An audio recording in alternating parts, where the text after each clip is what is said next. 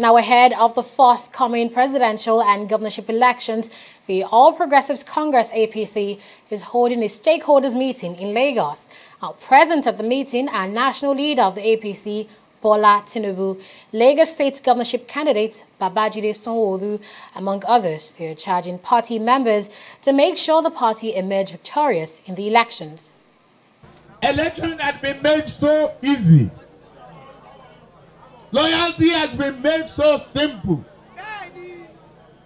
and is paramount.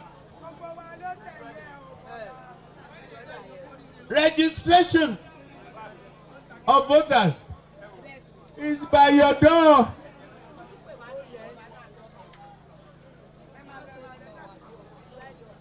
You don't need to hire vehicles. No movement. So call your next door neighbor. Let's go and vote.